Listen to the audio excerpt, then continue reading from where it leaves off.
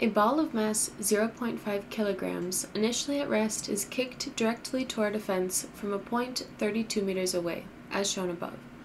The velocity of the ball as it leaves the kicker's foot is 20 meters per second at an angle of 37 degrees above the horizontal. The top of the fence is 2.5 meters high. The ball hits nothing while in flight and air resistance is negligible. Part A. Determine the time it takes for the ball to reach the plane of the fence. Well, in the x direction, the velocity of the ball from the moment it leaves the kicker's foot is going to stay constant.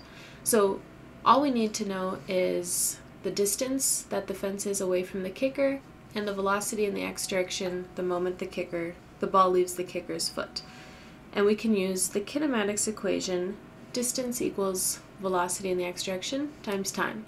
Rearranging for t, we divide by v in the x direction on both sides, and looking at the given sine theta, cosine theta, and tan theta values at the top, we can see that velocity in the y direction will be 20 times sine of 37, and the velocity in the x direction will be 20 times cosine of 37.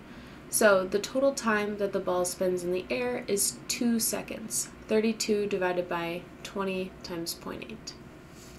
Part B. Will the ball hit the fence? If so, how far below the top of the fence will it hit? If not, how far above the top of the fence will it pass?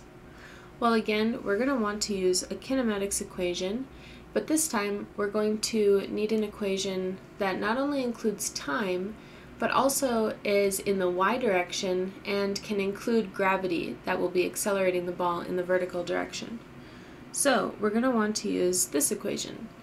Plugging in our values, again we're going to use only the velocity in the y direction for v, and looking at the value at the top, that's going to be 20 times sine of 37, or 20 times 0.6. Plugging in the values, we get that the ball will pass the fence at a height of 4 meters, and because the fence is 2.5 meters tall, that means that it will clear the fence by 1.5 meters. Part C. On the axes below, sketch the horizontal and vertical components of the velocity of the ball as a function of time until the ball reaches the plane of the fence. Well, we know the plane of the fence is going to be 2 seconds into the trajectory, so we can stop our lines at 2 seconds. And the velocity in the horizontal direction is going to stay constant throughout the whole flight. So we're going to use our velocity in the x direction, and we calculate that to be 16 meters per second. So we can just draw a straight line at 16 from 0 to 2 seconds. In the vertical direction, we're going to use the equation v in the y direction equals v times sine of theta. And plugging in our values, we get that the initial velocity in the y direction is 12 meters per second. But we know that the slope of a v versus t graph is acceleration. And the acceleration due to gravity is about negative 10 meters per second squared. So if the ball starts out traveling at 12 meters per second, I'm going to draw a dot at 12. And then if it's decreasing by 10 meters per second, after 1 second we should be down to 2 meters per second.